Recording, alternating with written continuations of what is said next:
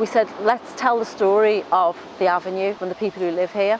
And that's where myself and my colleague Sarah Vasey started, really. Once you start to explain why you're doing this, it becomes an easier process. The contractors, colleagues in highways, everybody starts to understand it's a scheme that people feel really passionate about the area.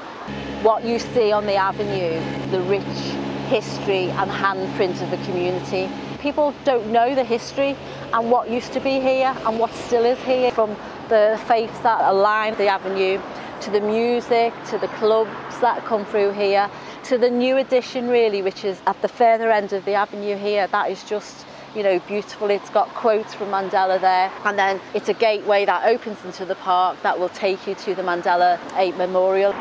It is rich with culture, it's rich with stories. We talk about a sense of place, and that's what we get here, and belonging. That's what we want to try and do here.